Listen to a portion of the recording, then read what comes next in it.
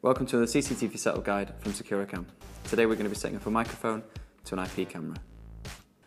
To do this, I will be using an active PoE splitter, a simple microphone and an IP camera.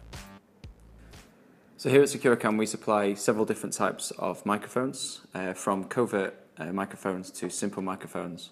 And for the example today we're just going to be using the simple microphone. So all microphones work at 12 volts and all PoEs work at 48. So we need to just address the mismatch by using an active PoE splitter.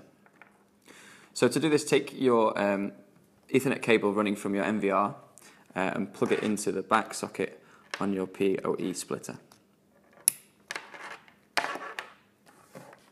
So we've plugged our Ethernet cable into the active PoE splitter, which has now reduced it down to a safe 12 volts to power the microphone. In turn from this, it will also pass on the charge through to the IP camera to run both.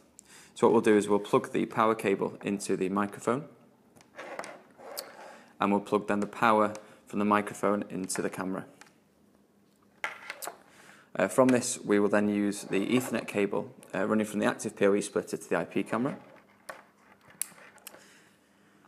So we're going to use a coupler to connect the two RCA inputs together. And your microphone is set to your IP camera.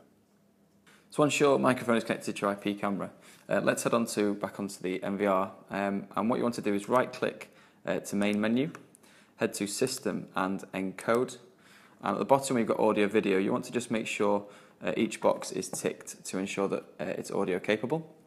The left-hand box is your local feed, and your right-hand box is what's transferred across the internet, and also what you can get onto your app to get it remotely. If these boxes don't appear for any reason, just press Cancel and head up to the Settings icon in the top. And you just want to make sure that your protocol is set to Net IP, hit Apply, and then right-click Out. Thanks for watching this video by Securicam. To purchase our products, please visit www.cctvtech.co.uk, or alternatively www.hdcctvcams.co.uk. For trade customers and installers, please visit www.tradecams.co.uk.